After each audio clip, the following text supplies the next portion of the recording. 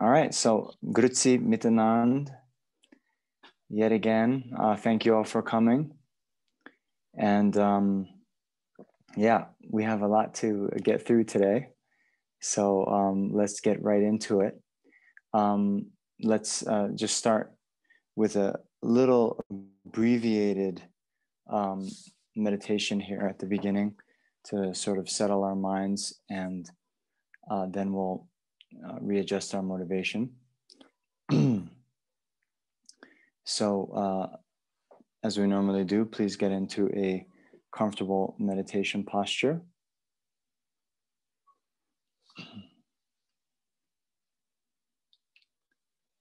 So again, most important thing is to sit upright.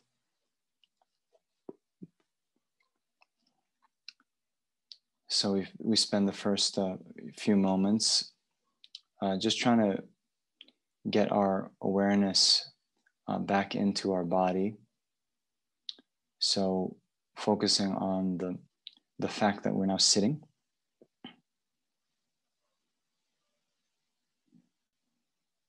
And sort of mentally telling ourselves that now we're going to meditate. So bringing our awareness to the body and to the sensations help us to bring our awareness to the present moment.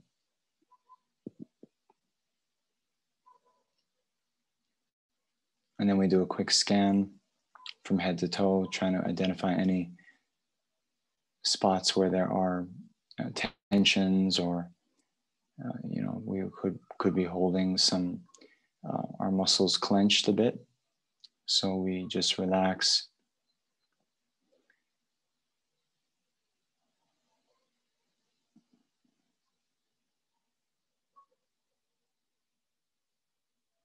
And then continuing our awareness to now the breath.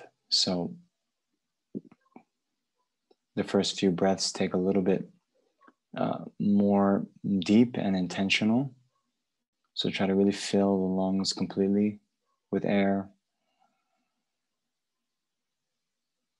Feel the expansion. And then when you exhale, just do it effortlessly. So the air just comes out. And try to expel all the air, the stagnant air in your lungs. And we do that 3 times.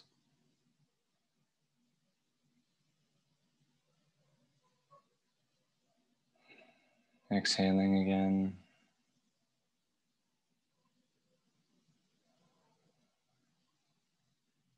And one more time.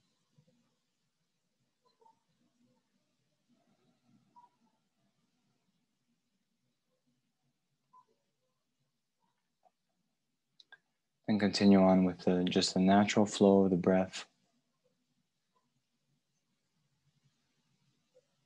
Here, not trying to control it, just letting the breath itself breathe on its own.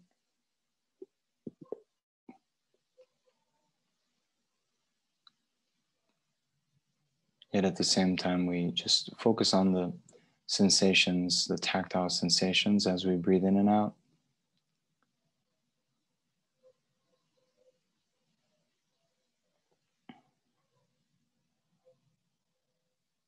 So wherever they manifest, be it the rising and falling of the abdomen, the chest expanding or contracting, or even the area in the nostrils, feeling the air go over the skin. Wherever is manifesting for you, just remain focused there. And when other appearances occur, don't follow after them.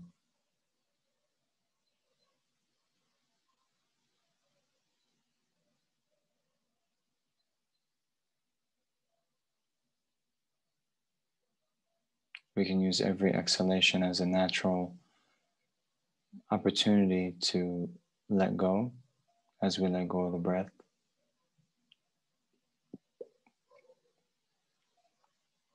And every inhalation as an opportunity to firm up our awareness on the object of meditation.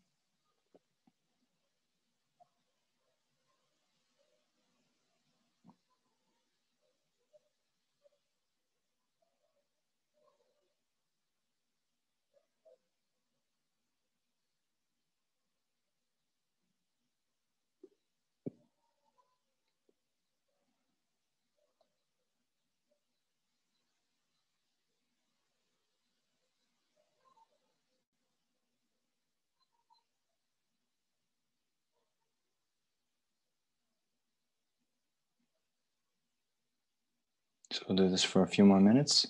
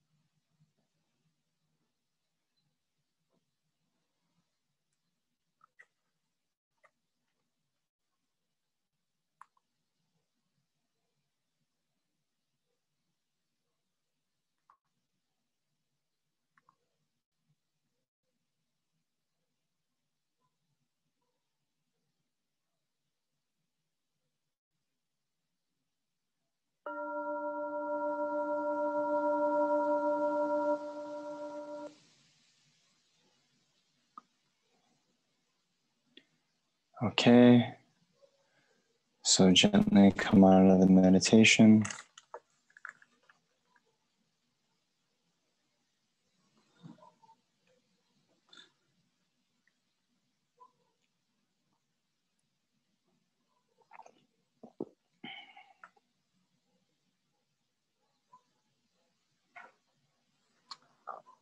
All right, so before we begin, remember, most important thing, adjusting our motivation.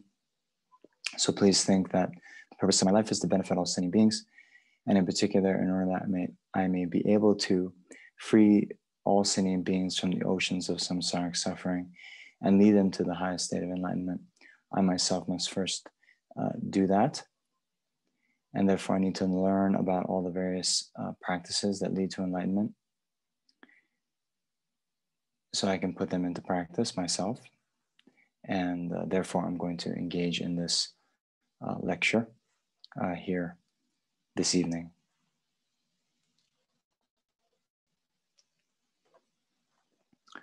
All right. So, yeah, last time we went through the 12 links, and then we just started through this abbreviated classification of the various factors. But yeah, maybe we can just review a little bit. Once we know what the 12 factors are, then these other ways of classifying it can become quite clear. And if we don't really know what's going on with the 12 factors, then trying to classify them becomes very difficult. So let's just go through that quickly.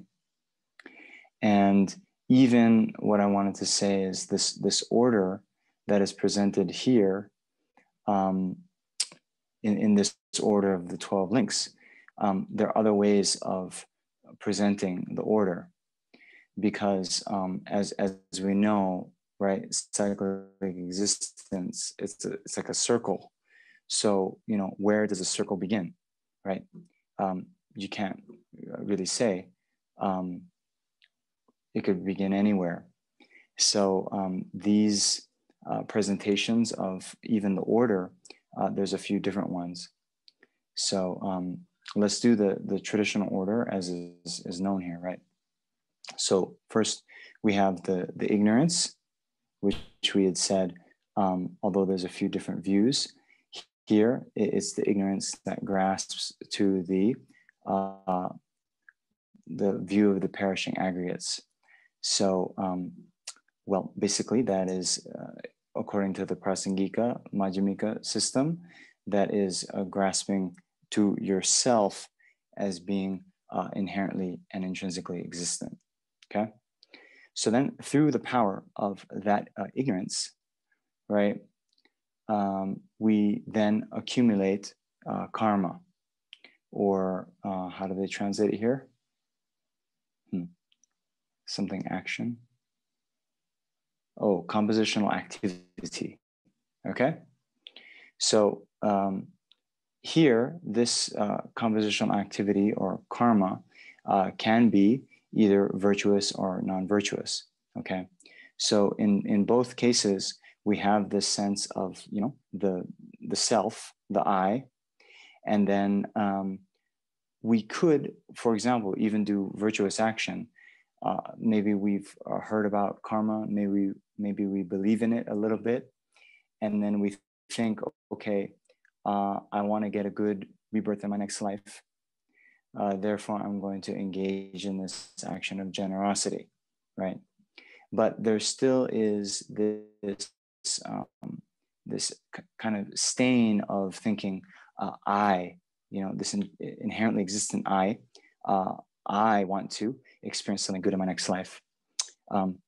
But that thought to experience something good in your next life, as if we compare it with the three levels of the motivation in Lamrim, that is sufficient for something to be in the so-called small capable being, or the initial person of initial capacity.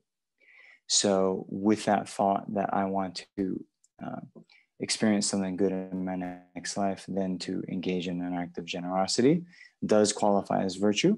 But since it's stained with the thought of the inherent existent I, then it still is a cause for rebirth within samsara.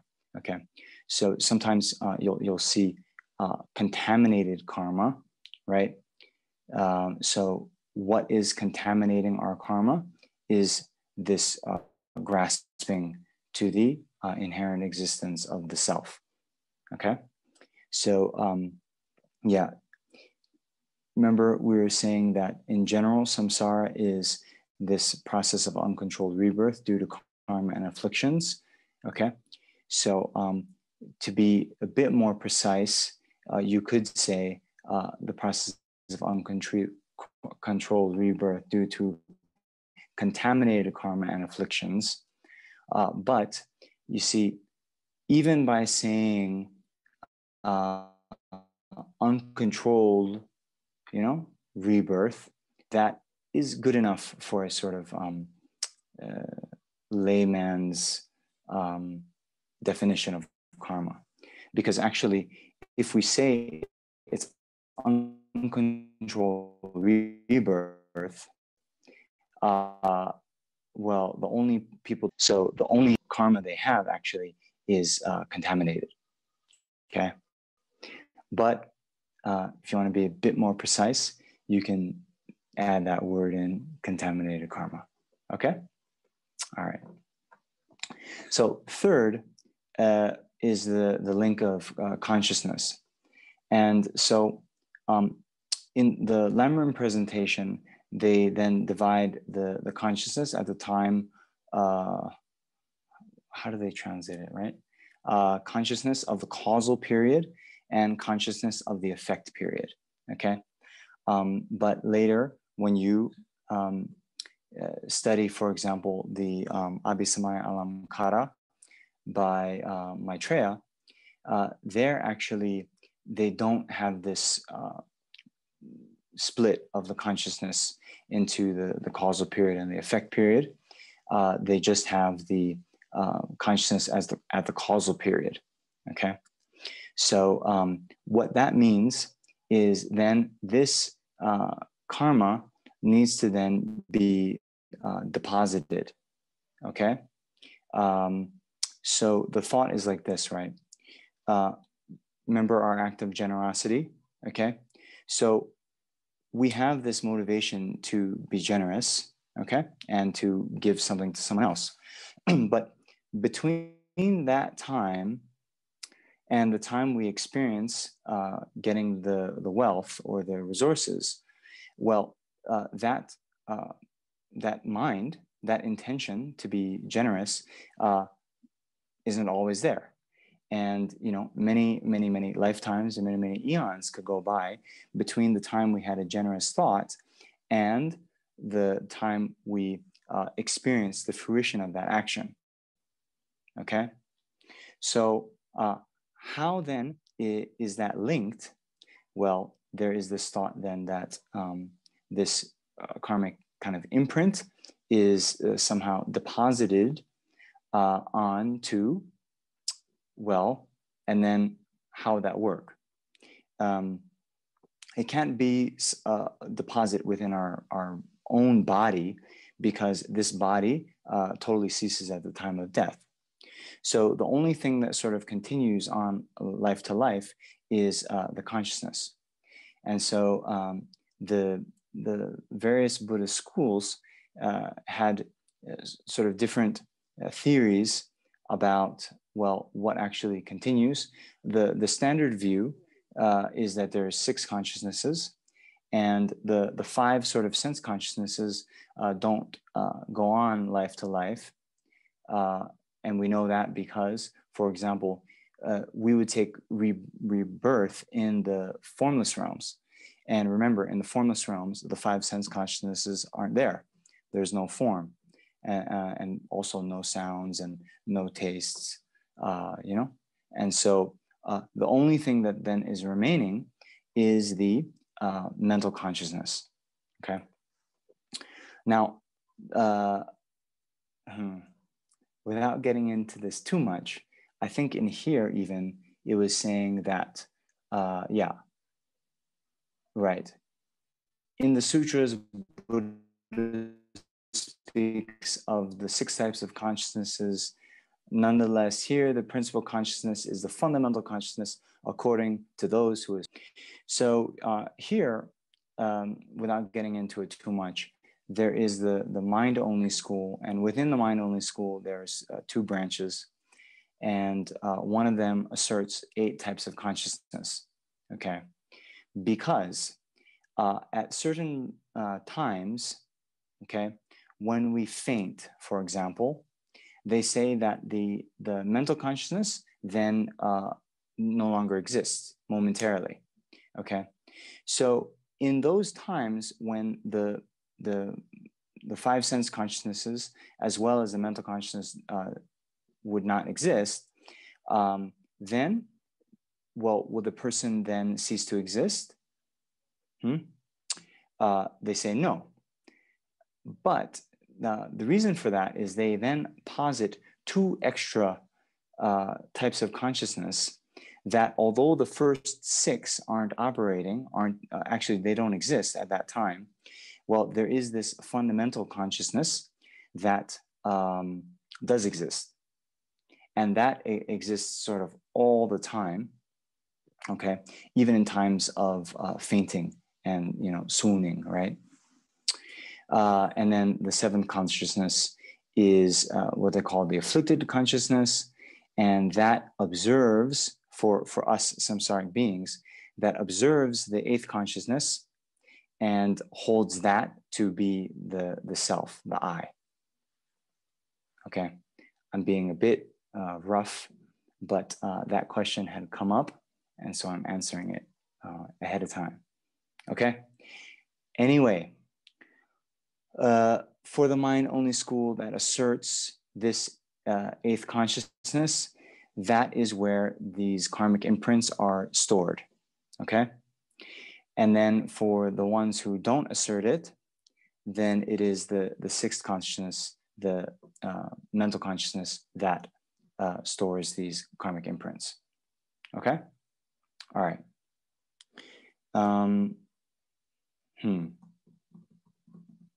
right. So now we have the fourth in this list is name and form. Okay? So,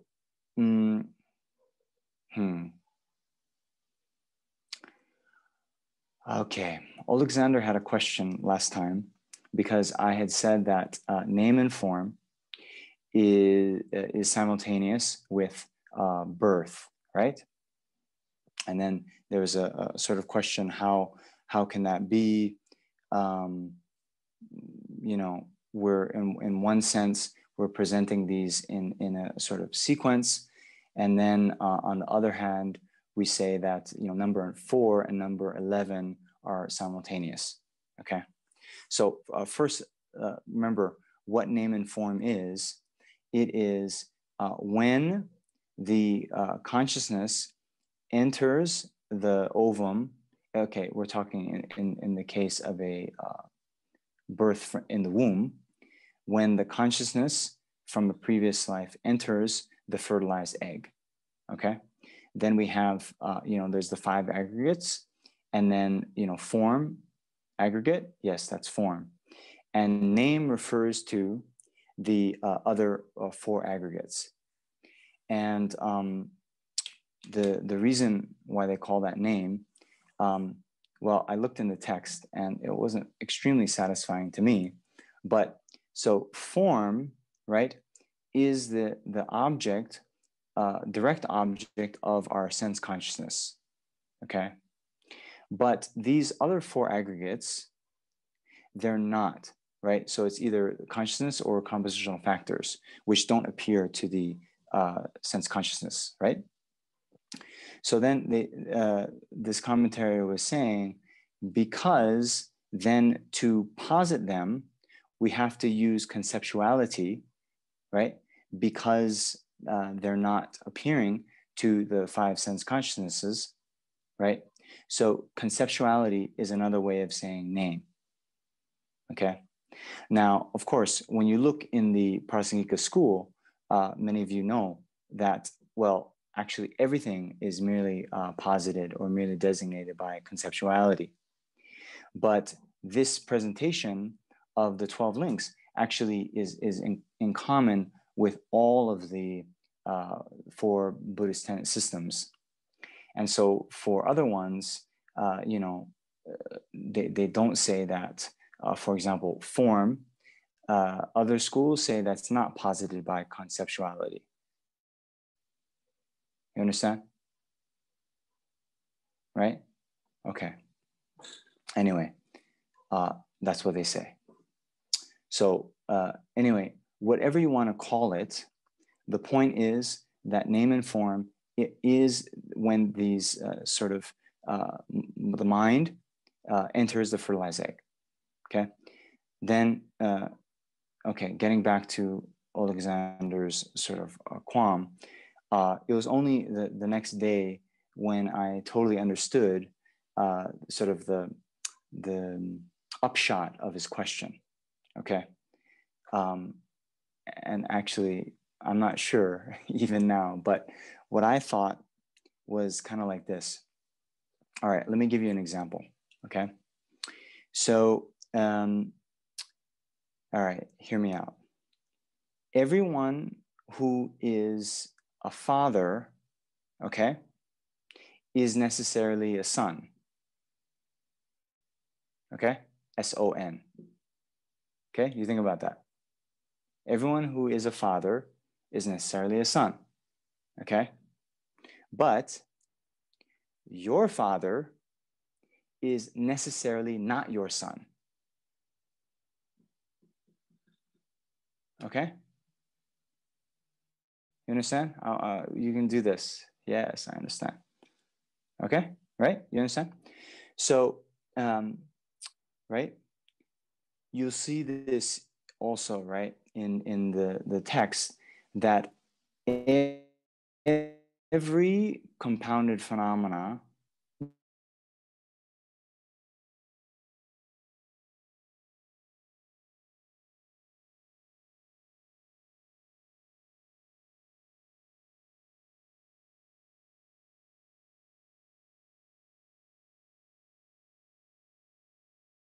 the sprout and the fully grown tree, right? Okay. Let me do it, right?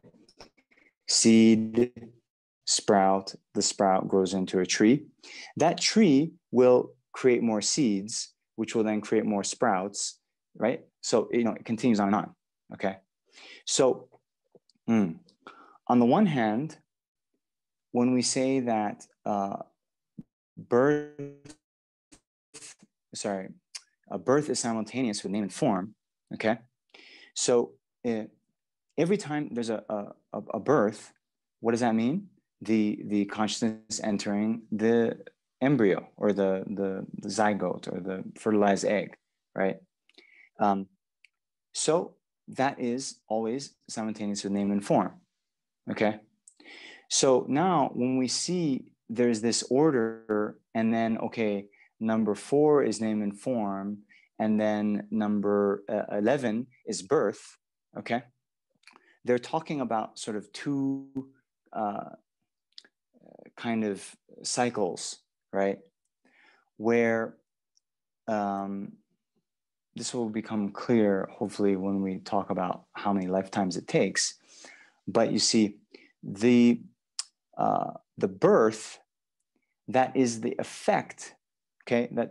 So if something is the effect of something else, it means it's coming afterwards, right? So the birth, that is the effect of this name and form, is not simultaneous with it, okay? Do you understand?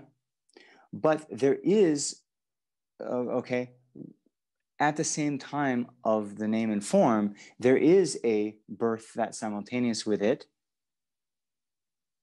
okay? But those aren't cause and effect because they're simultaneous, okay? But we have, on the other hand, a notion of, this unending cycle. So in one sort of cycle, you'll have a birth that will be a cause of a name and form in the future. You'll also have a name and form that's a cause of a birth in the future. Okay, those aren't simultaneous. But in general, name and form and birth are simultaneous. Okay? Sorry, I tried to make it more clear, and maybe I caused more confusion. Just think of that with the father and son. Okay? Everyone who is a father is not necessarily a son. But if someone is, your father, they're necessarily not your son. Okay, I think that helps. I hope so. Okay? All right. So now, 6 sources we have. Here's the development in the womb, where just that fertilized egg divides. At a certain point, the physical kind of sense consciousness, the basis for that, the eyes, the tongue, the nose, so forth, those develop. Okay, that's what that means. 6 sources. Then contact. Now that you have the sort of embryo has the fully developed sense consciousnesses, then they can come into contact with sights, with smells, and so forth. Okay, and that's what contact means. The 3 things coming together. You have the external, let's say the form. You have the eye sort of sense power, which is located within the eye, and then the eye consciousness. So those three things coming together, you'll have the awareness of the object that you can distinguish between attractive, unattractive, and neutral. Okay. Now next feeling, when those come together, yeah, generally when you have an attractive object, then you feel something pleasant, right? An unattractive object will cause a painful sort of feeling, and then neutral. Okay. All right. Then there's craving. So here it's important to note that although in general we could have craving, and we do have craving so many times each day, this number 8, number 9 is specifically talking about close to the time of death. Okay, so close to the time of death, yes, in general, you'll see in the text, like we might, be on our deathbed and we'll start to feel cold. Okay, we'll have an aversion to feeling cold.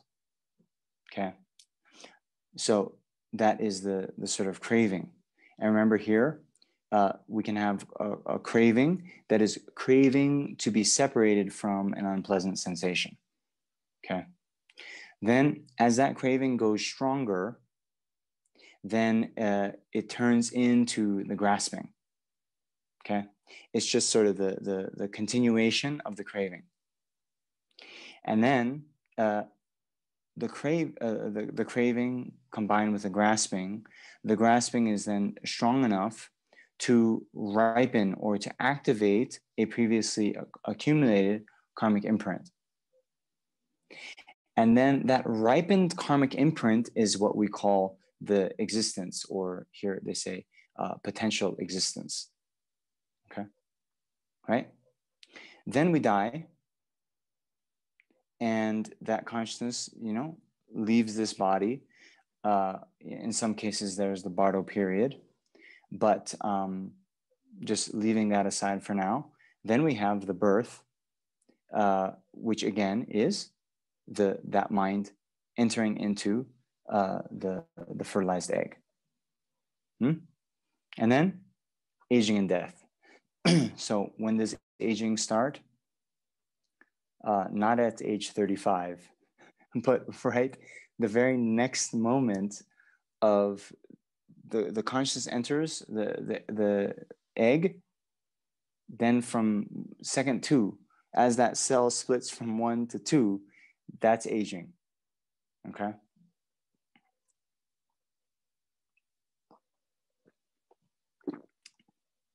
So we got all that?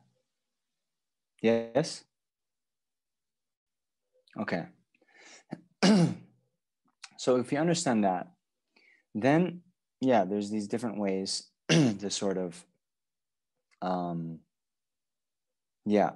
slice it and dice it, as they say, right? But actually, before we get into that, let's just then just do a little bit different order of these, okay? So the other way to sort of think about it is, okay, let's already start in this life where we have ignorance, unfortunately.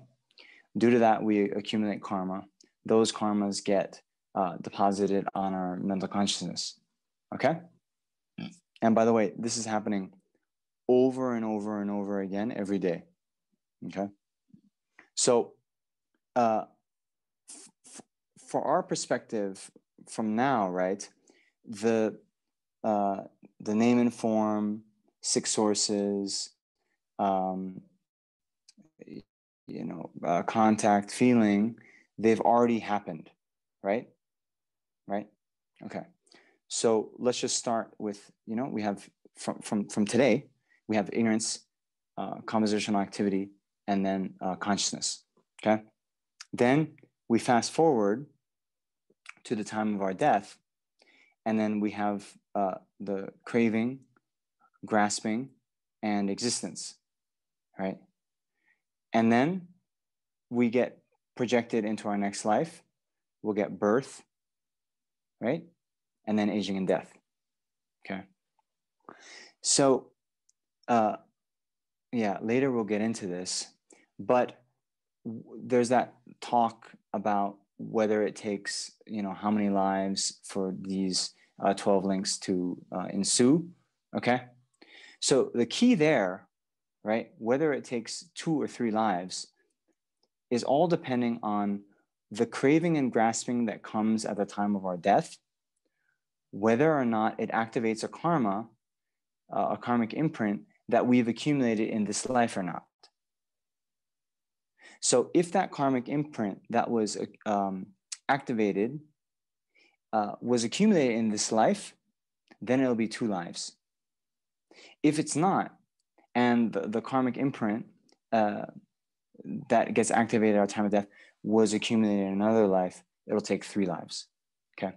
Anyway, we'll talk about that later. But for now, we're talking in this order, that we just have the ignorance, compositional activity, and consciousness. Then at the time of death, or right before the time of death, craving, grasping, and existence. And then in the next life, there's that whole process in the womb again, from name and form, right, to feeling. But that name and form is simultaneous with birth, okay? So that birth and that name and form, which are simultaneous, are both the effect of existence, okay? So you see how that's working? All right, so like that, okay? So then in that order, actually, it'll go like 1, 2, 3, right? Ignorance, compositional activity, consciousness, and then it'll skip to 10, okay? Oh, sorry, 8, right? 8, craving, grasping, 10 is existence, okay? So then those other 5 to 7, no, 4 to 7, yikes, those come after existence, okay? All right. Okay. So if that is now clear, and sorry, I might be causing you more confusion, now we can then talk about these classifications, right? So we touched on this at the end of last session, that there are these 4 categories. Remember, Compendium of Knowledge, that's written by Asanga. And so, maybe this is worth mentioning now, because maybe not all of you know. But so Asanga, you've heard of, right? Arya Asanga. So he was a very great Indian master, and he composed many texts. You probably know him from the story of him meditating in the cave, and at the end of his retreat, he did this 12-year retreat, and every 3 years, he was about to give up. He leaves his cave. He's about to quit. He sees some example of sort of worldly perseverance. So I think one time he saw someone who was kind of filing down big iron blocks into needles. Do you understand? At another time, he saw, when he came out of his cave, he saw someone trying to like erode a mountain that was blocking the sun. And then at another time, he saw the very jagged sort of cliff face had been worn smooth by the pigeons entering in and out, right? Okay. Anyway, then the story of him seeing the dog who is infested with maggots generated great compassion, then, cut his own flesh to give to the dog and try to remove the maggots with his own tongue as to not injure them. And then the dog sort of transformed into Maitreya. You guys all know the story, right? Okay. So then the point is Maitreya took him to Tushita Pure Land, and gave him the 5 texts, the 5 treatises by Maitreya. And then when Asanga came back to Earth, he wrote commentaries on those, and he also wrote other sort of treatises. Now, within those 5 texts, actually, 3 of them are texts that are written according to the mind-only school point of view. Okay, so the 5 texts, we have the Ornament of Mahayana Sutras, we have the Ornament of Clear Realizations, and then we have the Uttara Tantra, or Sublime Continuum, and then I'm not sure how they translate this. It's like distinguishing the real, okay? And there's another one like distinguishing, oh man, my memory is failing me. Should I look it up? Anyway,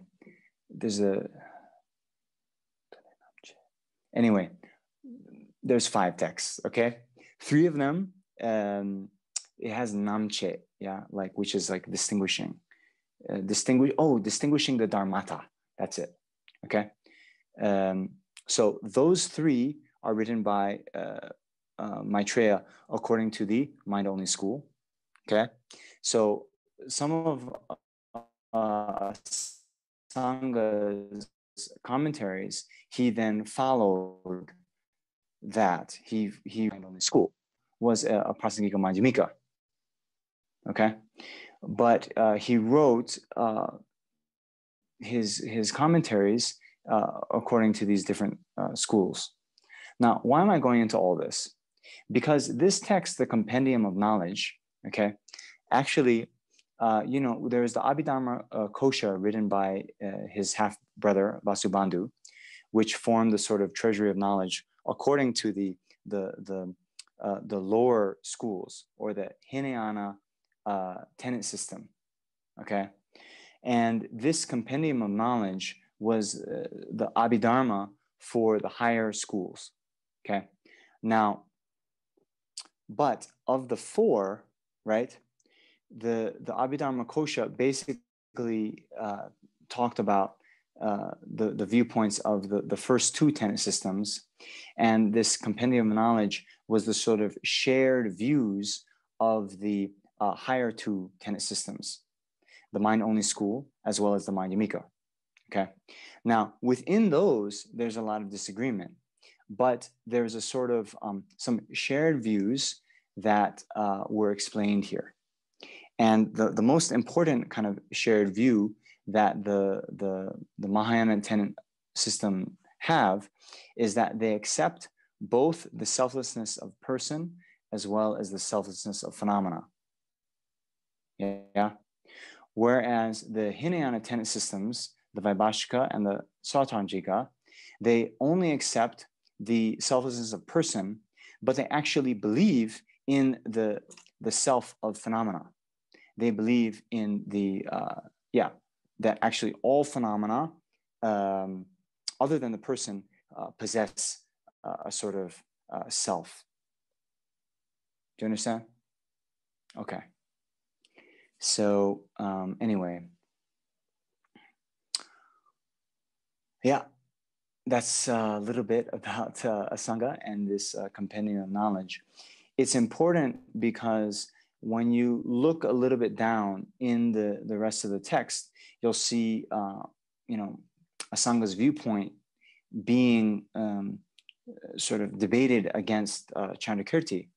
But it's just important to note that this viewpoint of the compendium of knowledge isn't that of the Prasangika Majjhimika, although Asanga himself was a Prasangika Majjhimika.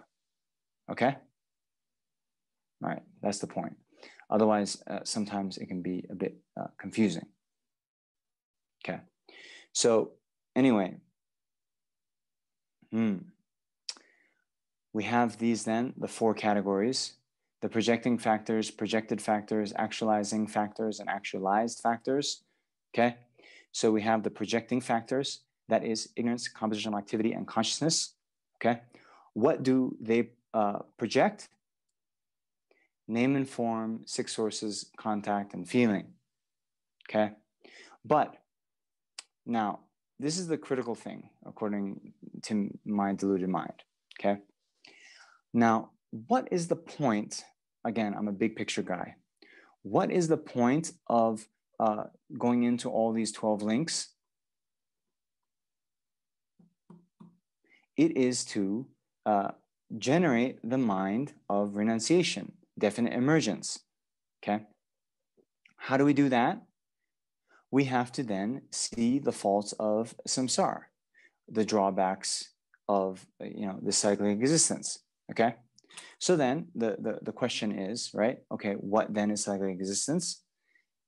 Then the uncontrolled process of rebirth due to our karma and afflictions. Okay, so now, yes, as I said, that's a very fine kind of working definition. Okay, but if one wanted to delve a bit deeper and say, okay, how then are karma and affliction propelling this this cycle of existence? Then these 12 links give us more detail. Okay, so here you see we have ignorance, karma, those karmic imprints deposited onto the consciousness. Okay, so that's what's doing the projecting. Okay, but that in and of itself, that karmic imprint needs to be activated, or in this case, actualized, before it can project another rebirth. So we have the actualizing factors. What is that? Craving, grasping, and existence. Okay, so then when we have the projected factors, the last one being the karmic imprint, then those want to, project the name and form, six sources, contact, and feeling. But if they don't come into contact with the actualizing factors, it won't. You understand?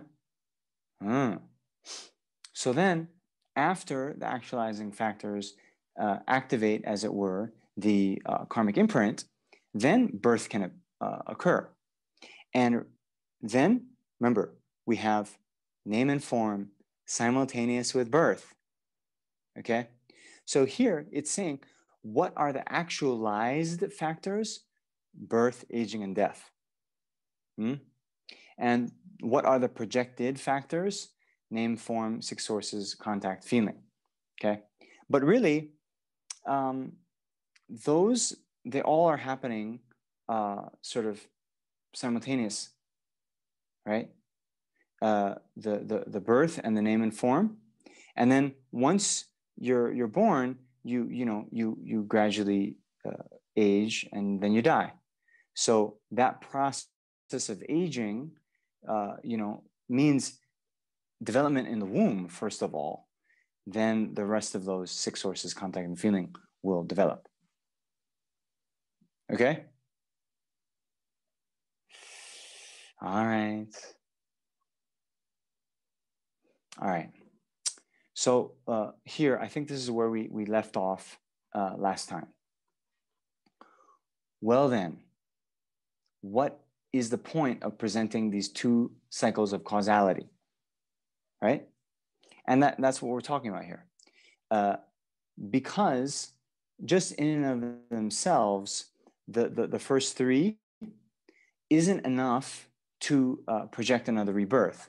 And actually, those of you, or sorry, I don't want to say that actually, because none of us are going to attain mere liberation in this life. We're all going to go on to the Bodhisattva path, right?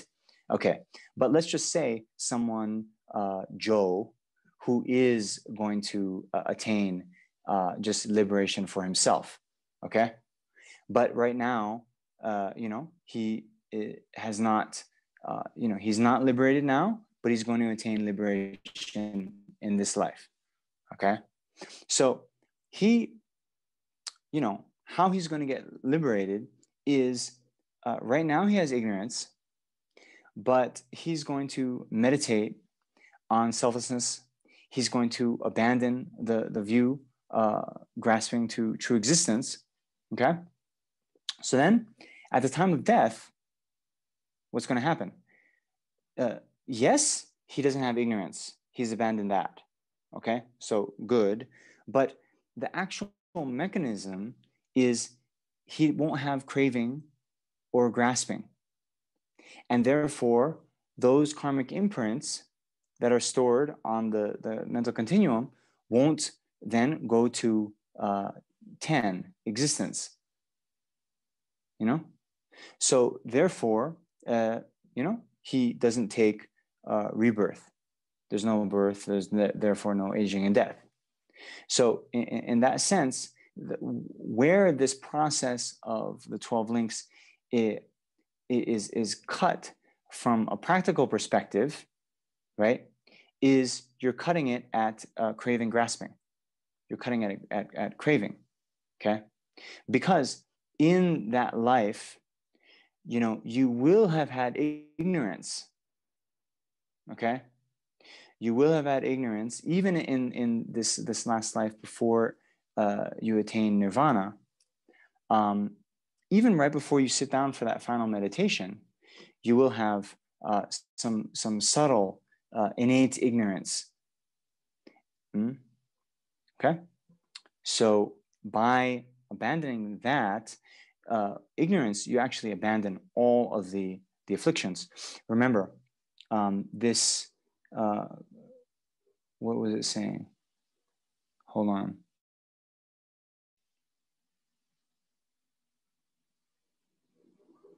Yes. Here, it says, remember, where there is no ignorance, craving does not occur, even if feelings are present. Okay? So that's what we're trying to do. We abandon ignorance, so actually we abandon craving. So that craving doesn't become grasping, so that grasping doesn't activate a karmic imprint. Okay? All right. Okay. So let me get into the text here. So, well then, what is the point of presenting two cycles of causality? Reply. Such a presentation demonstrates the characteristics of true suffering that are effects of projection differ from those that are effects of actualization. The former, consciousness of the effect period, name, form, six sources, contact, and feeling, are dormant at the time of projection. Okay? What this means, until they get sort of actualized or activated by craving, grasping existence, they are dormant. They're not manifest. Okay. Since they have not actually been established, they'll only become suffering in the future. However, the latter, birth, aging, and death, are situations in which the suffering has been actualized and hence are suffering in this lifetime. Okay. Now, I should say the birth, aging, and death that we experience in this lifetime are the effects of, the craving, grasping existence of our previous life. Okay? So, moreover, the two cycles of cause and effect were presented for the sake of demonstrating that the effect, taking rebirth, has two causes, projecting causes and causes that actualize what has been projected. Okay? You're following me? Okay. Yeah. So then the level of yogic deeds states the reasons for this. Again, the level of yogic deeds was written by Asanga. Given that the factor of birth and aging and death and the group of factors beginning with the resultant periodic consciousness and ending with feeling are phenomena with shared characteristics. You understand that? So remember, this is what we were saying, that the birth and name and form, you know, it's all kind of shared, right? It's all simultaneous, they go on. So then the question is, why do they present it in two ways? So this is done, one, in order to demonstrate the different characteristics of these things that bring suffering, and in order to demonstrate the distinction between projection and actualization. Okay. Among the factors, how many are both included in true sufferings and becomes sufferings in this lifetime? There are two: birth and aging and death. How many are just included within true sufferings and will only become sufferings in the future? The ones that are in the dormant group of factors beginning with resultant period consciousness and ending with feeling. Okay? Therefore, the two factors of craving, which is an actualizing factor, and feeling, which gives rise to this craving, are not in the same sequence of dependent arising. The feeling that gives rise to craving is an effect of some other sequence of dependent arising. Yes, you understand? Right? So, yes? Shall I believe you when I see you do this? You understand? Okay. I believe you. All right. So projecting and being projected should be understood by way of four considerations. What has been projected? The 4.5 factors beginning with resultant period consciousness and ending with feeling. They have been projected. Okay? All right. What has done the projecting? Compositional activity, which is dependent on ignorance, has done the projecting. Okay?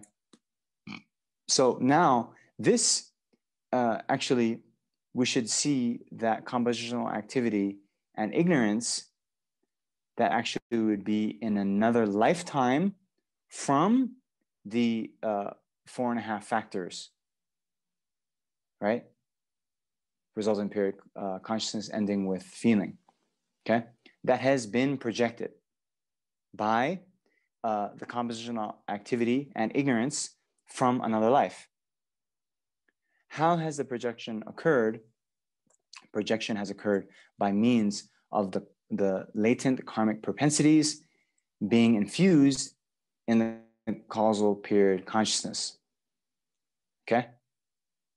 Understand?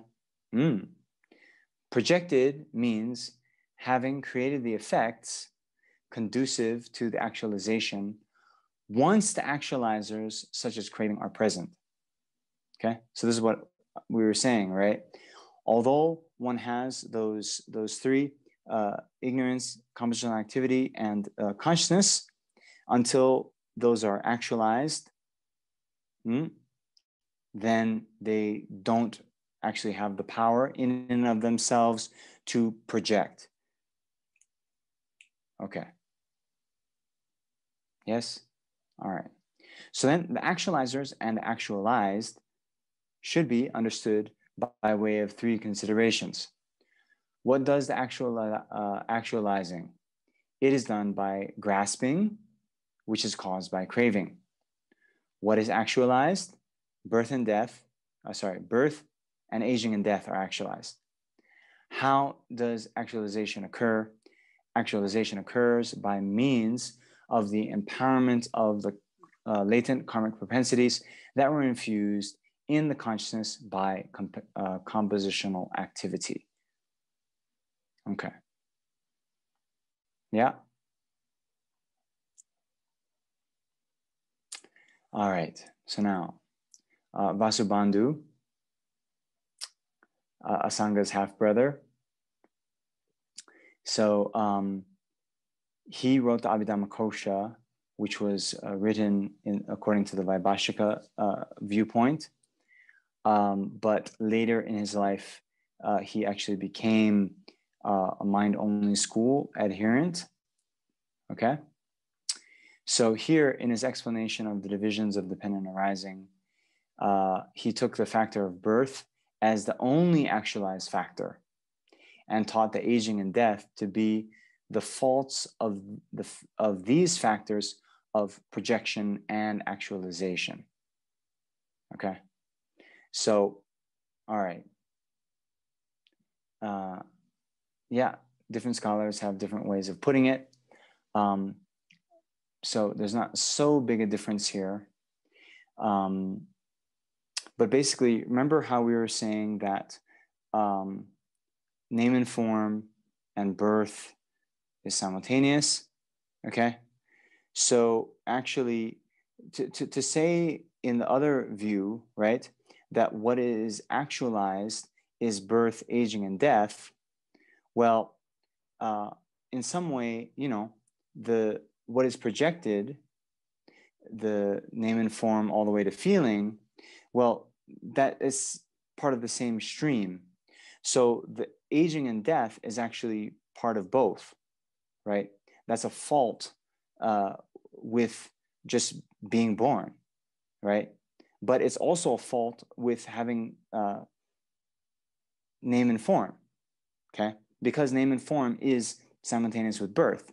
So just as when we say, once you're born, you're going to get older and then die, the same thing could be said with once you've gone into the link of name and form, you're also going to get old and die, or actually maybe not get old, but yeah, even the next second, actually you've aged. So even those beings who die in the mother's womb, they have gone through aging. Okay, you understand? So that's the point of Vasubandhu saying like this, teaching the aging and death to be the faults of both the projection and what is the projecting factors, ignorance, compositional activity, and consciousness, and actualization, craving, grasping, existence. Okay? All right. So now, okay, this being the case, so here, it's always sort of, you have to read a little bit critically, because here, I want to look at Tibetan, but this being the case doesn't necessarily mean that Tsongkhapa is agreeing with Vasubandhu's viewpoint, okay? And in fact, I think that, see, Tsongkhapa is explaining according to Vasubandhu's viewpoint. So this being the case means like just following in Vasubandhu's train of thought, right, where he talks about the aging and death to be the faults of the factors of both projection and actualization, then actualization should be understood as follows. You understand? So many times you'll come across this, especially in Lama Tsongkhapa's work. He'll introduce one, Indian scholar or previous master who's taken a position, and then he'll sort of adopt that framework and then explain it a bit more. Okay, so that's what is going on here. So actualization should be understood as follows. Non-virtuous compositional activity, that is motivated by ignorance about karma and its effects, deposits latent propensities of bad karma in the consciousness. This makes ready for actualization the group of factors of a miserable rebirth that begins with the resultant period consciousness and ends with feeling. Through repeated nurturing by craving and grasping, these latent propensities are empowered, and birth, aging, and so forth will be actualized in subsequent miserable rebirths. Okay? Alternatively, motivated by ignorance about the meaning of selflessness, meritorious compositional activity, such as ethical discipline within the desire realm, or invariable compositional activity, such as the cultivation of meditative serenity within the higher deities' realms, deposits latent propensity of good karma in the consciousness. This makes ready for the actualization of the group of factors, beginning with the resultant period consciousness and ending with feeling for, respectively, a happy rebirth in the desire realm or rebirth as a deity in the higher realms.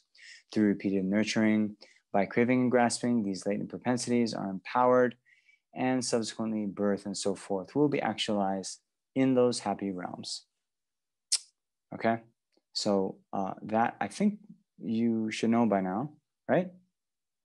We're going to talk a little bit at the end because, again, this thought about ignorance, about karma and effects, that depositing latent propensities of bad karma. Okay, we're going to talk about this viewpoint again at the end. But let's just go on here. So the 12 factors, moreover, are subsumed under 3 paths, those of affliction, karma, and suffering. Okay? As the wise Nagarjuna said, the first, 8th, and 9th, so ignorance, craving, grasping, are afflictions, yes. Compositional activity, 2nd, and the 10th, existence, is karma, and the remaining 7 are suffering. Okay? Now, to be very technical, actually all the 12 links are true suffering. Okay? But, you know, it's just like in the Four Noble Truths, right? You have true suffering and true origins. So actually, everything that is a true origin is also a true suffering. Okay? But when they divide into true sufferings and true origins, then the things that are actually true origins aren't included in the true sufferings when you divide like that. You understand? So similarly, actually, all 12 links are true suffering, but then when Nagarjuna is dividing into these 3, then, you know, the afflictions, like craving, grasping, and ignorance, are then included in just that division of afflictions, and they're not included in the sufferings because they don't want double counting. Okay, so that's the point. All right, so the Rice Seedling Sutra mentions 4 causes which subsume the 12 factors of dependent arising. It explains that when the seeds of consciousness sown into the field of karma by ignorance are subsequently moistened by the water of craving, they give rise to the sprout of name and form in the mother's womb. Okay, so I think I mentioned last time, this Rice Seedling Sutra is the sort of sutric source of the 12 links.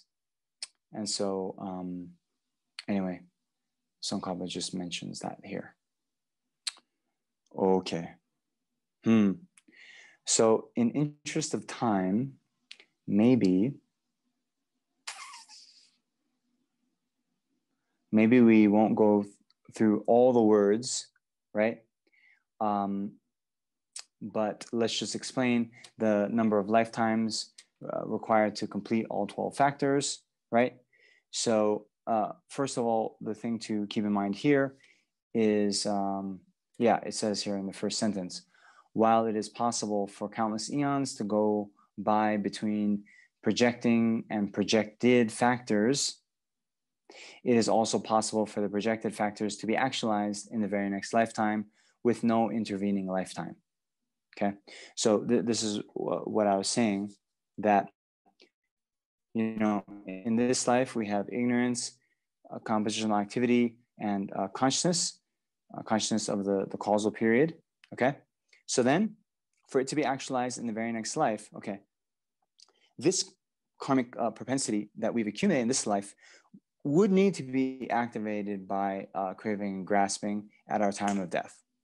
Okay, but if it doesn't, then a karmic propensity from another life would then get activated and project another rebirth.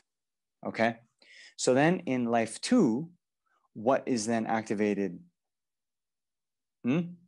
Well, if it is the karmic propensity that we did in this life, right, then that would have us, 3 lives, because we would have, this life with the 3, and then in the next life, we would have, that karmic imprint from this life being activated by craving, grasping, and then that becomes existence. And then in the 3rd life, we have all the rest, the name and form to feeling, as well as birth, aging, and death. Okay, so that's 3 lives. But if in this life we have, ignorance, compositional activity, and consciousness, okay, if even in the next life that karmic imprint isn't ripened by craving and grasping, then it could also not be ripened in the next life after that and after that. And so that's why it's saying it's possible for countless eons to go by between the projecting, right? So these first 3 links, and then the projected. You understand how many eons could go by? All right. So that's good. And then the shortest case is 2, where at the moment of death in this life, then a karmic propensity that we've accumulated in this life would be activated by craving and grasping. And then it would just be 2 lives. Okay? So I don't think that that's that difficult, right? So you understand? Okay, I believe you. All right, so let's just do this here, okay? You see this, the master Nagarjuna says in his Heart of Dependent Arising, from the 3 arise the 2, from the 2 arise the 7, and again from the 7 arise the 3. The wheel of existence itself repeatedly turns. Yes? So, we were talking about a good exam question. So a great exam question would be to give this quote and then to have, the students identify, okay, what are the 3, what are the 2, what are the 7? So without looking, can all of you do that? Huh? Dilshad. Wow, I like the confidence. Okay. Very good.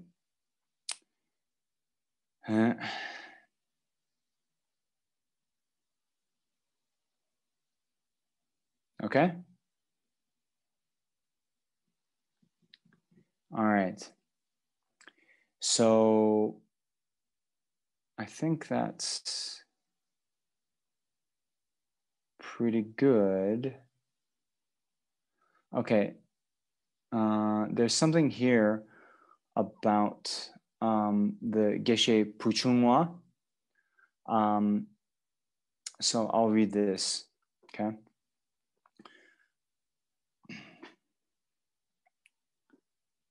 With regard to this, the great spiritual friend Puchungwa engaged in mental training based solely on the 12 factors of dependent arising and made the stages of the path simply a reflection on the progression through and cessation of these factors. That is, he explained that the reflection on the progression through and cessation of the 12 factors of the miserable realms is the teaching for the persons of small capacity. And the reflection on the progression through and cessation of the 12 factors of the 2 happy realms is the teaching for persons of medium capacity. You understand? So here, this question came up about how we actually, practice, right?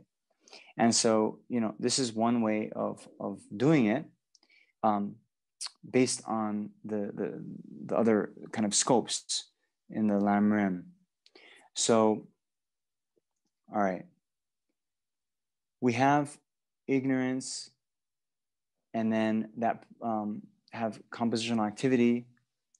So, of course, between the ignorance and compositional activity, we could have anger or other sort of afflictions. So that process, ignorance and compositional activity, is not meant to be sort of exhaustive, right? But this thought that ignorance is the one that pervades all the other afflictions, then that's why they just sort of boil it down to 2 like that: ignorance, then compositional activity. But there could be many other sort of afflictions that are there. All those afflictions would then lead to this compositional activity or karma.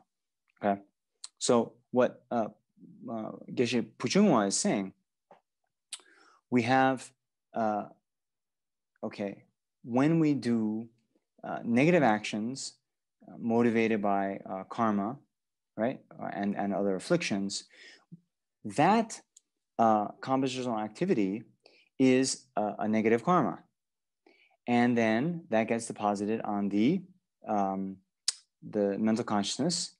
Then at the time of death, craving, grasping will then activate that negative karma, which will then project rebirth in the lower realms of existence. Okay, so the small capable being, right, their main sort of objective is not to get rebirth in the lower realms.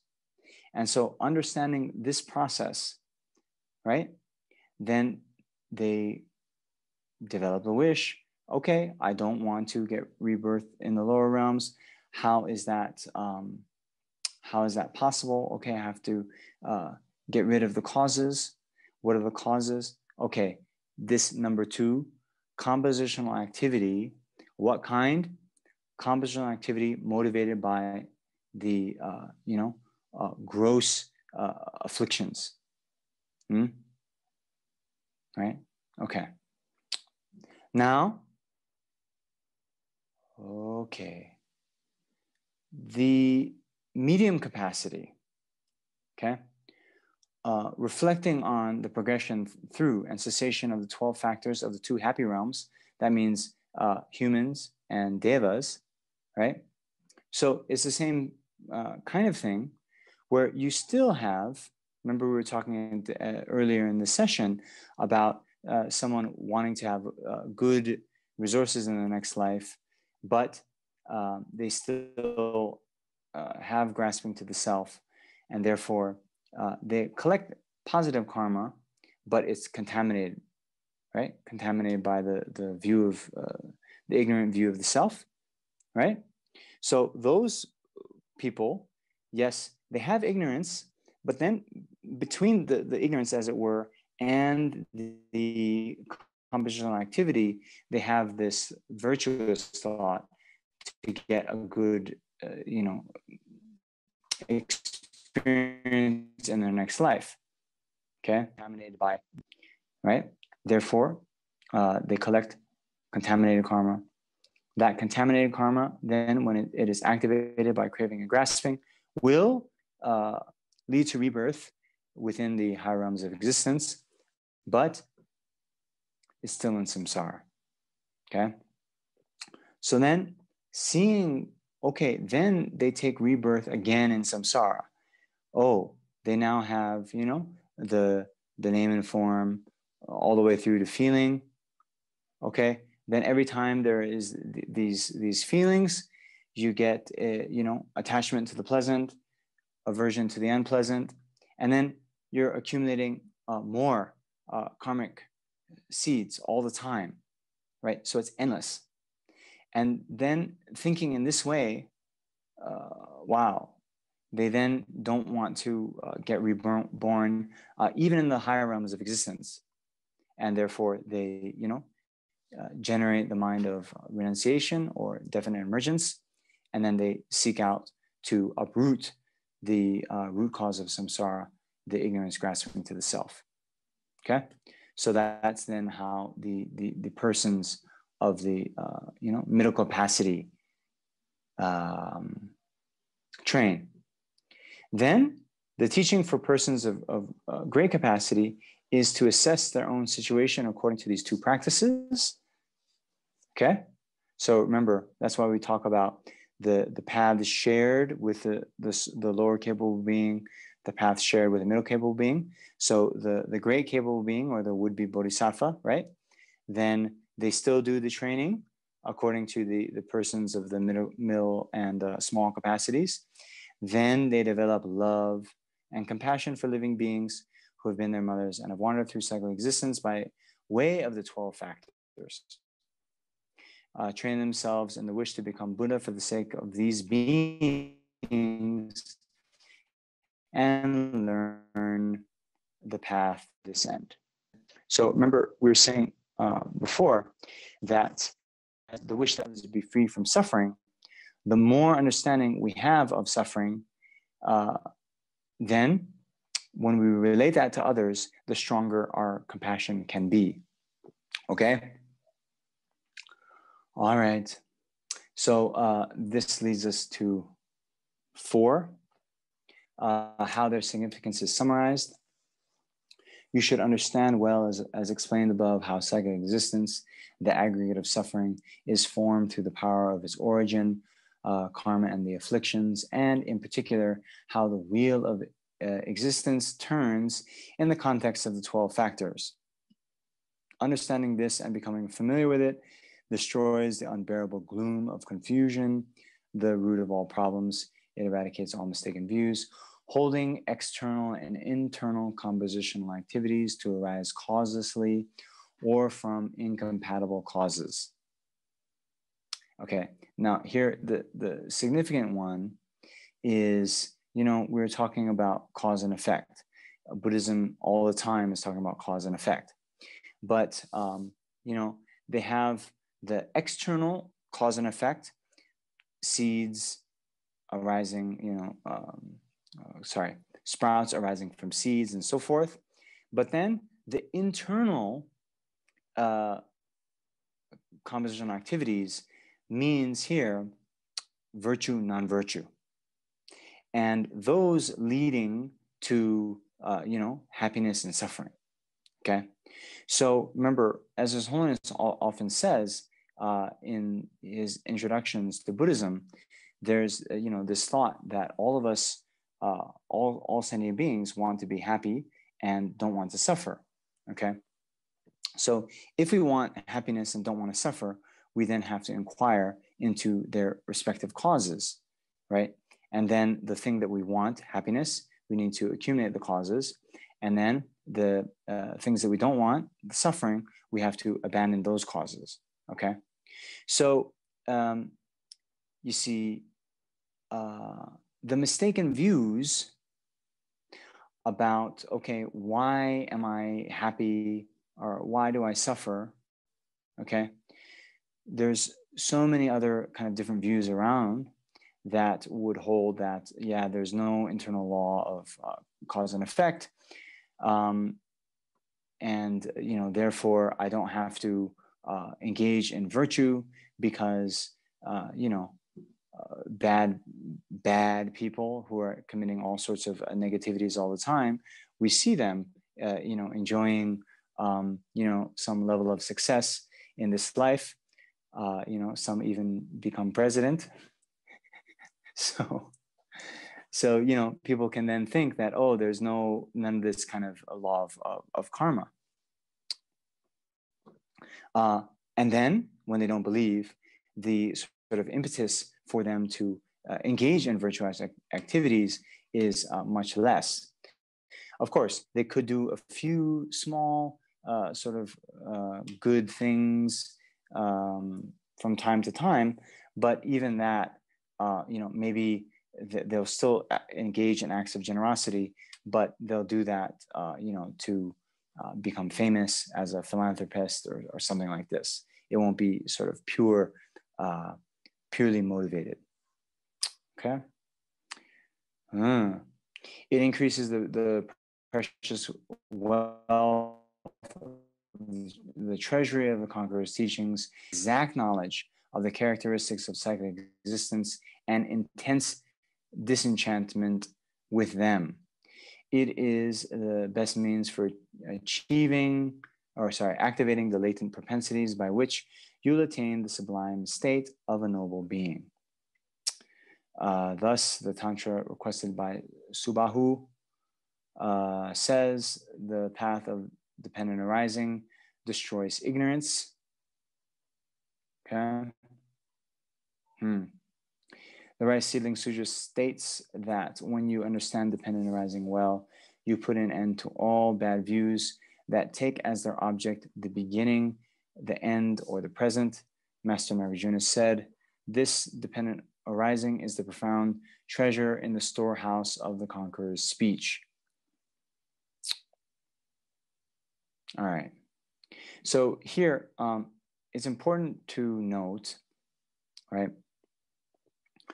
You know, we talked, I think, on the first day about these three different levels of dependent arising, right? We have dependent arising due to causes and conditions, dependent arising due to, you know, independence on the parts, and dependent arising based on, you know, mere imputation. Yes? Okay. So, you see, here,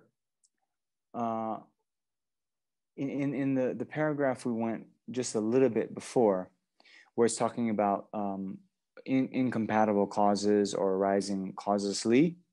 So one of the main points, and actually it's more important here, this cause and effect relationship between our ignorance, our compositional activities, and the suffering we experience in samsara. Okay, so when we say,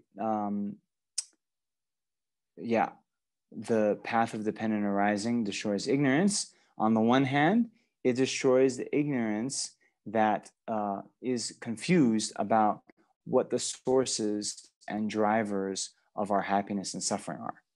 Okay, but it's my sort of thought that you could also think of, you know, ignorance being the ignorance on the ultimate nature of phenomena, and, you know, the path of dependent arising, taken in its most subtle view, that everything is merely labeled by the mind, right? Then the understanding of that destroys the ignorance of the ultimate, you know, nature of reality.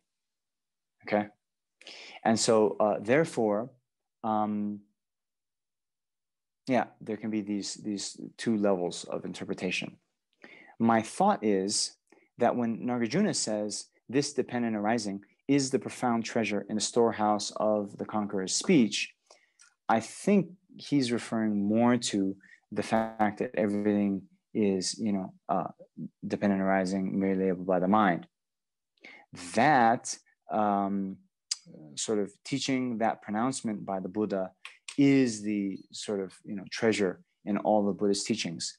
And we see that also in, you know, Lama Tsongkhapa's praise of dependent origination, where, you know, he praises the Buddha for teaching dependent arising as being the, you know, I think in the second stanza, he says, you know, all of the miseries arise from,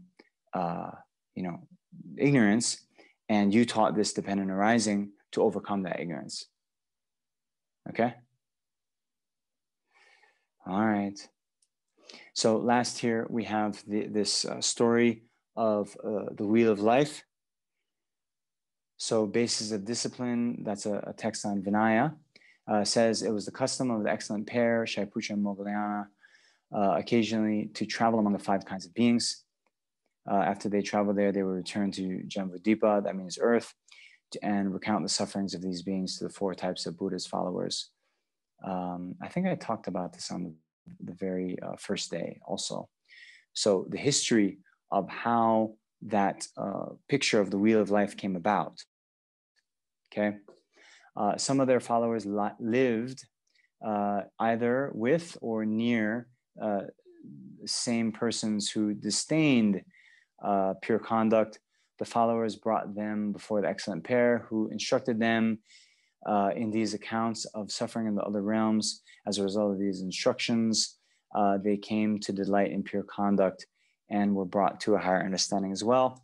The teacher, seeing this, questioned Ananda, who informed him of the reasons whereby the Buddha said, because there will not always be teachers like this excellent pair, make a painting in the gate house of a 5-part wheel of psychic existence, and around the circumference of which are the 12 dependent arisings in both forward and reverse progressions. The wheel of existence was then drawn. Okay, on another occasion, a painting of the Buddha was sent to King Udrayana. Before it was sent, the 12 dependent arisings in forward and reverse progression were written in verse at the bottom. The king memorized this, and then at dawn, sitting with legs crossed and body straight, concentrated his attention upon virtue by focusing on the 2 processes of dependent arising. That means the forward and reverse. He achieved the sublime state of a noble being. Okay, so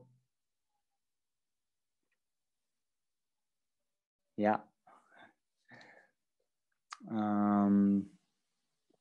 Yeah, that's the chapter from Lamrim Chenmo. Now,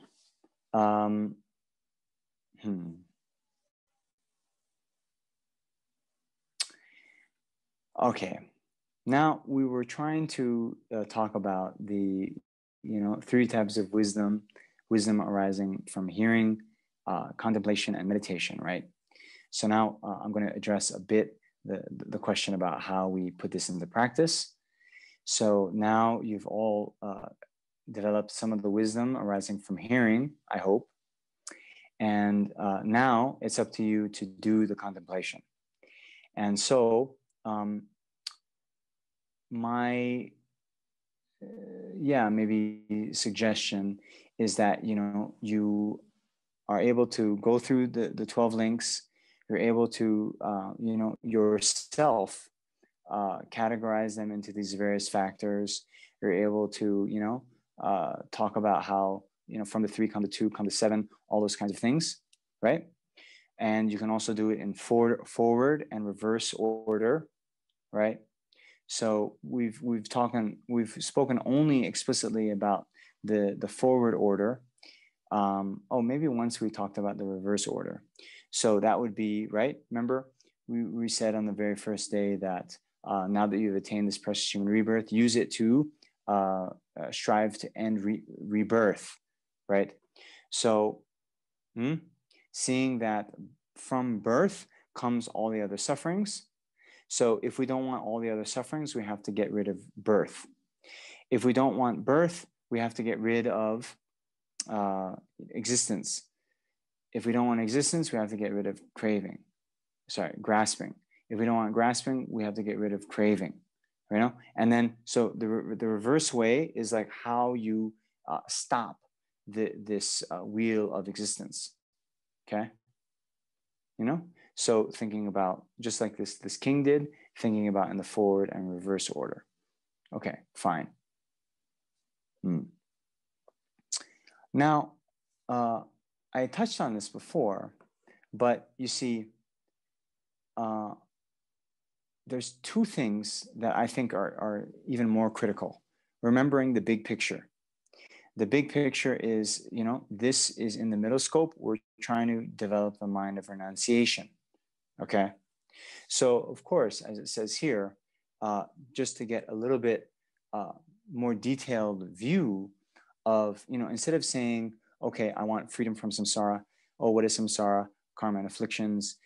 We can then really dive into it and see this process. Okay. So then seeing that can develop a little bit stronger renunciation. But even more so, you see, of all the faults of psychic existence, my impression, my small experience I've had in meditation, of all the 6 types of suffering, the 8 types of suffering, and so forth, what comes very strongly to develop this mind of renunciation is to meditate on the endless nature of samsara. Right? Isn't that so sickening? As Nagarjuna talks about all the bones from our skeletons when we've taken rebirth since beginningless samsara, it would make a mountain higher than Mount Meru. But if we're not liberated, as long as we're not liberated, the amount of rebirths will be even more than that. Does that affect any of you? It should. Okay. So how does that happen? It's because, you see, even in one birth like this, as long as we have not abandoned ignorance, then those first 3, ignorance, compositional activity, consciousness, ignorance, compositional activity, consciousness, we're doing that so many times in a day, right?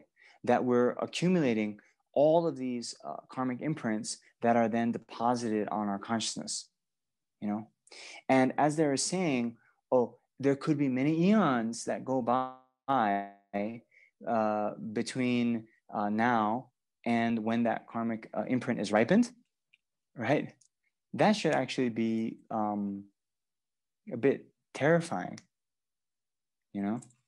that we have all these karmic seeds, and they don't go away by itself. We can combine this with those features of karma, right?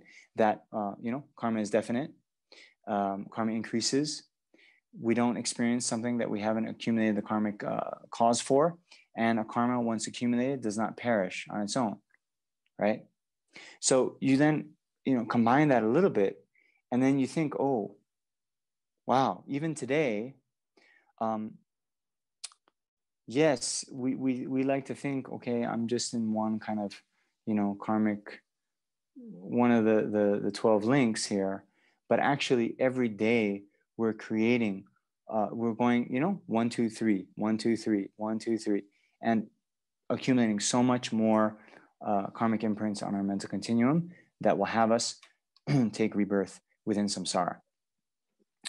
When we think about karma, and then there's the effects of karma. Remember, we have the ripening effect, which is, let's say, for example, from a negative karma, we get reborn in the lower realms. Okay, but then even after we're out of the lower realms, we have the environmental effects, and then we have the what is it called? The ripening effect in concordance with the cause in terms of experience, which is, for example, if we were to kill, we have a short life. But then there's the ripening effect concordant with action, okay? Which means if we kill in our previous life, then in this life, we'll have a propensity, a likening, we'll like to kill. You understand? So when Lama Zopa Rinpoche, when he talks about these factors of karma, he says actually the worst one is that last one. That when we have habituated ourselves to certain karmic actions, especially negative ones, in the future we'll be more sort of predisposed to commit those same actions again. And in that way, our samsara becomes endless. So now the job is for us, right? Yes, we have to meditate. Like Lama Tsongkhapa says in the 3 principles of the path, okay? When he defines what it means to actually have that mind of renunciation, he says, when even for an instant, you don't have any sort of attraction to the marvels of cyclic existence, and day and night, the wishing to be, free from samsara arises continually, then you will have achieved the mind of renunciation. Right? You guys know that 3 principles of the path, right? So that's the one we have to work on. Okay, to have that feeling that even for a second we're not attracted by the marvels of cyclic existence, and day and night having to to think, oh, I must get liberation, I must get liberation. So then before we have that, okay, it's like, well, we need to apply the antidotes throughout our daily lives, right? And so okay, forget about the middle scope. Even before not having attraction to the marvels of cyclic existence, most of the time we actually have attraction to the good things of this life. You understand? So as much as we can, to practice contentment, to practice, being satisfied with what we have and not always wanting to accumulate more, right? That is something we can do. And also, when we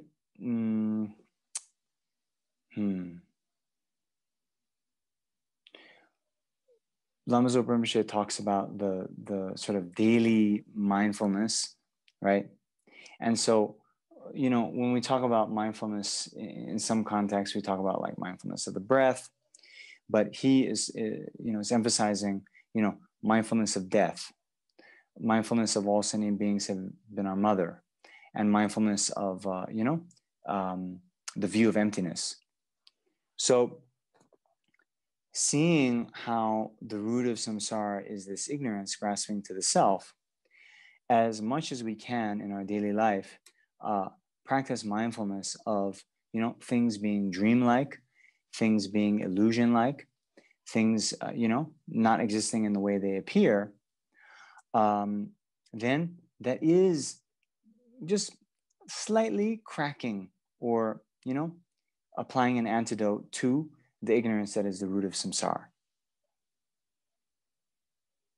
You understand? And so that's also what we have to do. It's not that we see these 12 links as being like some other topic somehow divorced from the rest of the topics in the Lam Rim. And this is what Geshe Puchungwa was saying. We can apply this 12-link framework to the small scope, to the middle scope, and even to the great scope, right? And but the essence, whether you're doing this from the standpoint of the 12 links or even the more simple way of the Four Noble Truths, is to, one, understand the process of samsara so that we develop an antidote to the mind that wants good effects within samsara, right? And then two, seeing and understanding in a more detailed way the actual root causes of samsara, to then try to apply reasoning analysis to uproot the grasping to the self, which is the ultimate root of samsara. You understand? So that's our job. That's how we can put it into practice. And I wasn't able to get to the text, the short little summary that I wrote. It's okay. You can read it, and if you don't have patience, you'll understand a bit later. I was talking about the homework question that I gave you last time when we were talking about those two types of ignorance about cause and effect, and ignorance about the view of ultimate reality, and which of those two actually is the root of samsara. So anyway, yeah, it was your homework, but I did it also. Okay, so maybe we have time for questions. Shanti, please go ahead. Thank you, Venerable, and of course the center and all. I had a question regarding the discrimination at the time of contact is caused by karma. Is it also caused by karma, that it's unpleasant, pleasant, or neutral, the object? Or is it only at the time of feeling that karma ripens? I'm sorry. Can you repeat that? Yes, there's the link of contact, which thinks that something is pleasant or unpleasant. Could that also be triggered by a karmic imprints? Seeing something as pleasant, unpleasant, or neutral? Well, okay. You see, what contact means is, the object coming into contact with your consciousness, right?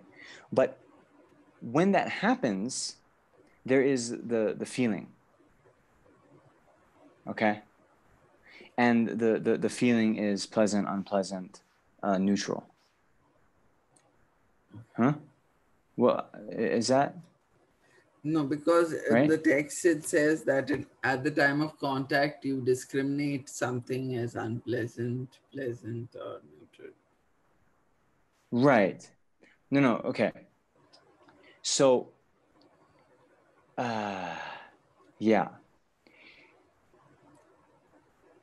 Oh, I see. Right. You have the discrimination of attractive, unattractive, and neutral. And those then, give rise to pleasant, painful, and neutral. Yeah. So seeing something as... Sorry? Seeing something as attractive and unattractive could also be due to karma and not just the reaction to that. At the time of contact. Okay. Sorry. At the time of contact, then? You discriminate something as attractive, unattractive, or neutral. And that is still at the link of contact. So could that be due to your karmic imprints? Okay, so yes, now I understand the question. Yes, yeah. Because you see, don't think they're like, they're happening like almost simultaneously. You know, contact and feeling, it's like probably like that quick, you know?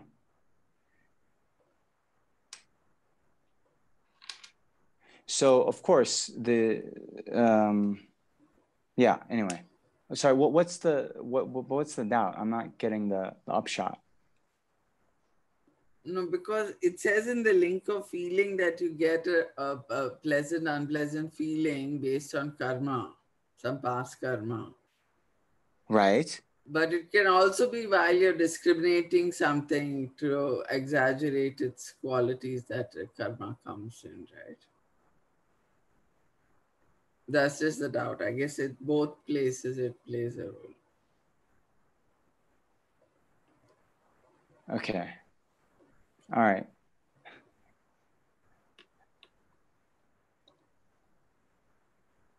Yes, I see Andrea's hand is up. So I have some questions, but I will ask just one question, and it is about aging. Okay. We are talking about aging, so not in this context, but usually aging. We are talking about aging of the body, no? That's why we are kind of young, and when you are 30, then you are aging, I think. But when we are talking here about aging and death, what aging is talking about? Because, okay, not the body, not the mind is not aging, I think.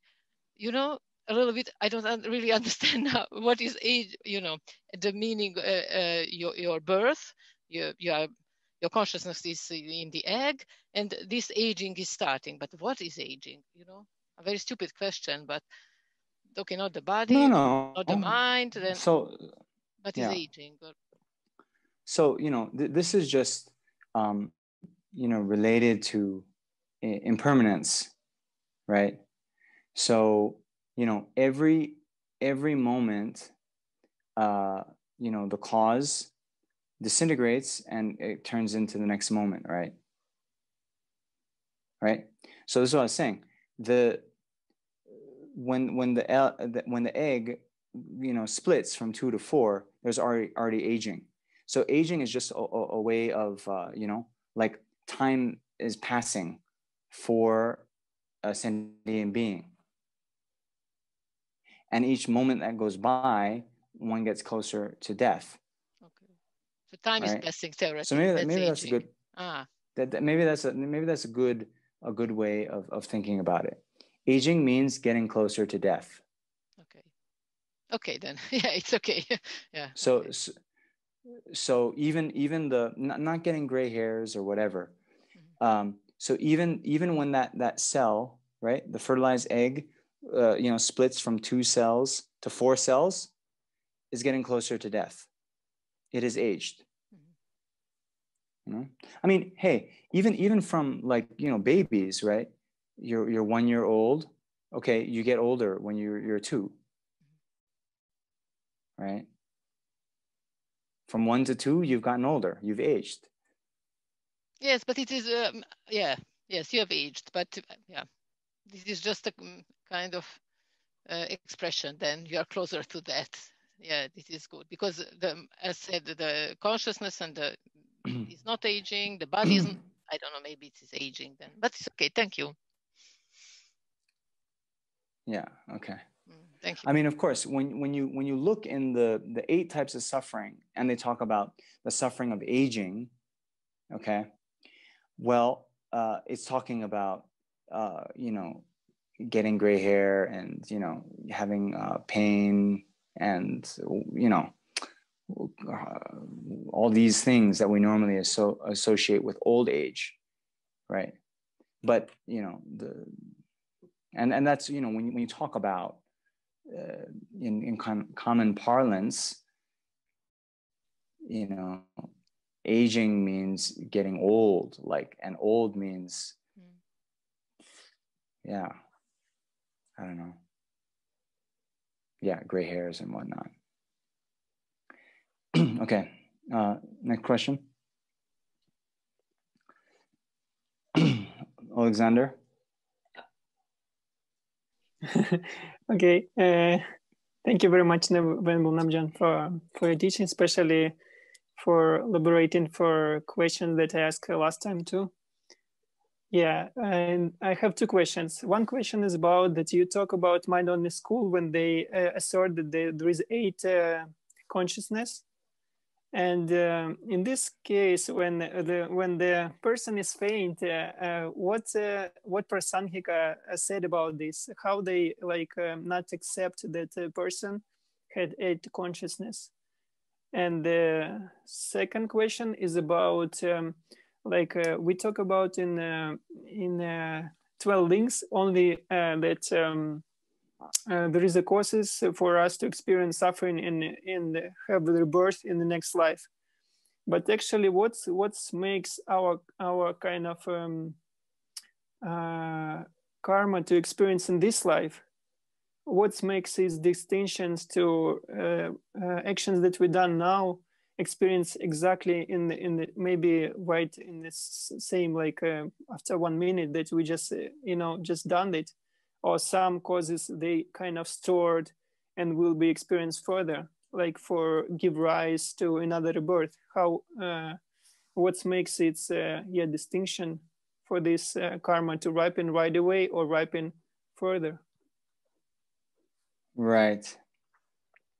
Okay. So the first question might not be satisfying, but the Prasangika could just say that the sixth consciousness, it when we swoon, it's not that the continuity is interrupted. It just is in a very sort of subtle, almost like dormant kind of mode, right? So just like, for example, our when we go to sleep, deep dreamless sleep, we don't have any sort of conscious awareness, but that consciousness is operating on a very subtle level, right?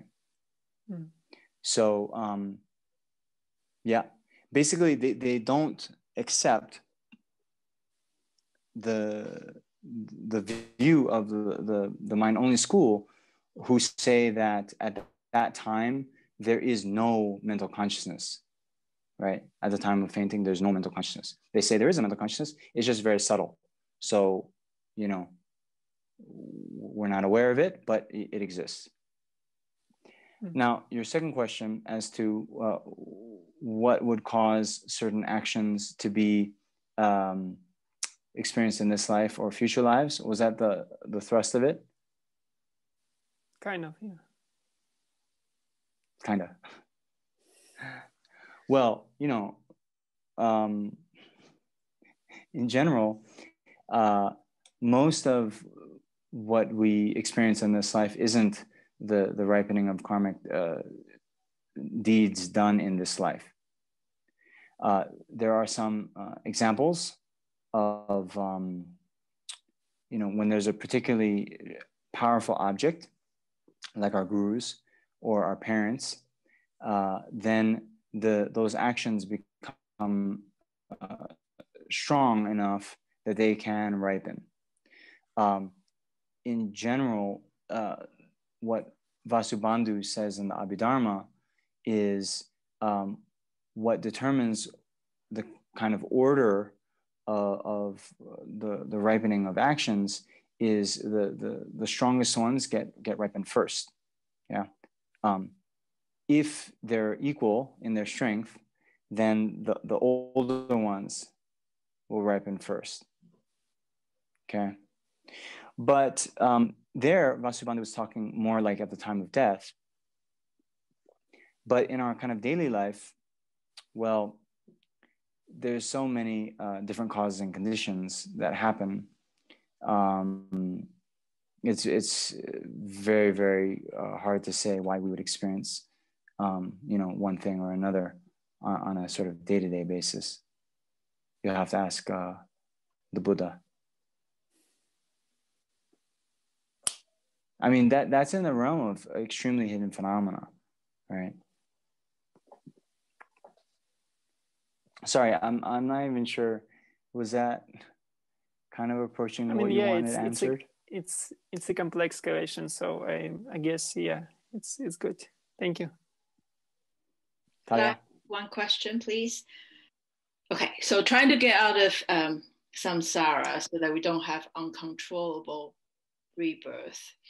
Let's say that we have let's say someone who has uprooted the grasping to self and realizing emptiness, at the same time purify all negative karmas. And given that consciousness is beginningless, yes, where does that consciousness go after there's no first one and there's no second one? Yeah. So, and then related to that, do bodhisattvas, can they be born in samsara? I guess they could be, right? Okay. So, now the first thing, you're talking about just someone who is merely liberated, not a Buddha, right? You're talking about a Shravaka Arhat? No, I'm talking about someone who is nearly realizing Buddhahood. Oh, okay. Right? If they have wisdom, realizing emptiness, they also have purified all the negative karmas. So there's no link one, no link two. But these arhats also don't have link 1 and 2 anymore. Okay. Right. So, okay, look, in order to achieve even nirvana, they've abandoned all the 12 links of dependent origination. Okay. Yeah, I mean, it seems a bit strange to say, but you know, it's not that then they don't have feeling anymore or contact, but those are you know, no longer you know, they've abandoned samsara. So at the time of death, they don't have craving, grasping existence, but that consciousness will go on, you know, and not go into name form in samsara, right? So, sorry, I'm going to jump to your second question. See, samsara is not a place, right? So bodhisattvas, Arya bodhisattvas don't get born in samsara, right? Technically speaking, because what is samsara? The process of uncontrolled rebirth due to karma and afflictions. They're not being born in an uncontrolled way due to their karma and afflictions. They're getting born, Arya bodhisattvas, in a controlled way due to their uncontaminated karma and their pure prayers. Okay, the power of their bodhicitta. Understand? So, in a similar way, then when we talk about,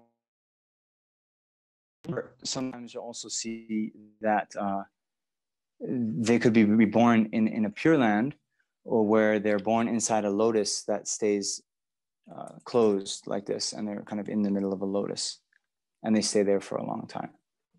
So you'll see both kind of presentations. Now, for the Buddha, right, where do they go? Then,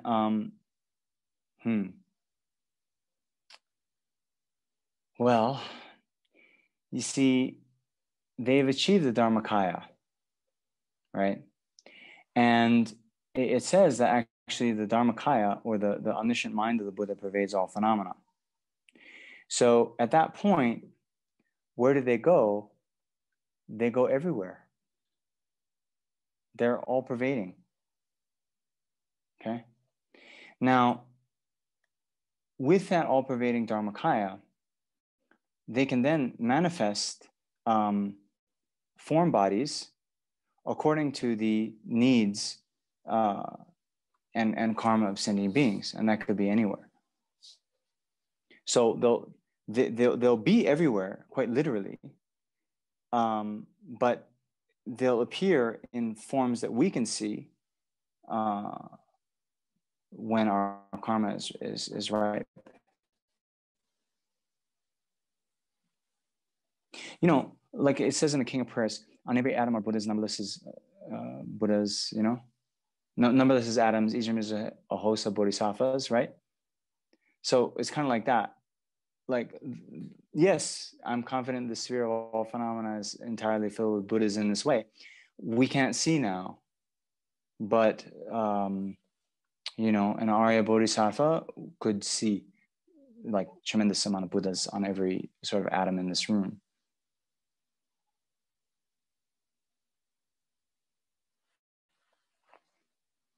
Okay, does that answer your question? Yes, thank you. But but wait a minute. You don't want to get born inside that lotus. It'll take a very, very, very long time for that lotus to open. As long as that lotus isn't open, then all these countless sentient beings are still suffering in samsara. So don't go to, you know, you can be like Guru Rinpoche and be born on an open lotus and then, you know, go out and benefit sentient beings. That's okay.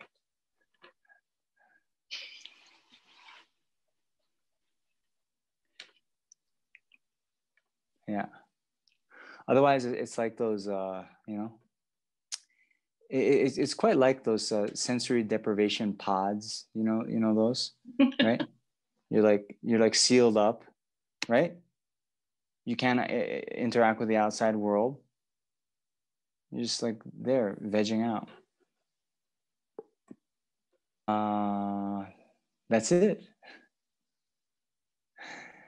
So thank you very much to Laksam Tibetan Meditation Zurich, to Talia and all the rest of the volunteers. Thank you for all of you who showed up, no matter what kind of time zone you're in. So thank you very much. And yeah, practice well, study well, meditate on bodhicitta, and yeah, maybe we can arrange something in the future, up to you. And let's just now dedicate. So yeah, due to the merit that we've accumulated in our time here together, as well as all the merit accumulated in 3 times by the numberless sentient beings and numberless Buddhas, may this mind of bodhicitta that has not yet arisen arise in our hearts and in the minds of all sentient beings without even a second's delay, and may that altruistic wish that has already been generated increase. We also dedicate all these merits for the long lives of the spiritual friends, particularly His Holiness Dalai Lama and Lama Zopa Rinpoche. May they have long and stable lives, and may all their holy wishes be spontaneously fulfilled. We also dedicate all these merits for all the problems facing this world, all the problems due to epidemic diseases, climate change, environmental problems, natural disasters, war, civil unrest, economic problems. May all these things be instantly pacified in this and all the other worlds of the 10 directions from now until the end of samsara. And may all beings have only the most conducive conditions for continuing their Dharma practice, including having all the access to the teachers and the teachings. And may they be able to, you know, fulfill all the instructions of their teachers without mistake. And then, yeah, let's also dedicate for, seal with emptiness. So then, due to the merits accumulated over 3 times by ourselves, as well as the numberless Buddhas and numberless sentient beings, may the I, which exists as a mere imputation of the mind, quickly attain the state of enlightenment, which is merely imputed by the mind. And thereby, may I lead all sentient beings who are merely imputed by the mind to that state as quickly as possible, and by myself alone. Oh yes, and let's also dedicate for Laksam Center, Tibetan Center. May it be a very amazing source of Dharma knowledge and learning, and may all of its projects to benefit the teachings of Buddha as well as sentient beings, come to fruition without obstacle and with great ease. And all the centers volunteers and benefactors and everyone who comes to the center to meditate or participate in the programs, all those who tune into the YouTube channel and so forth.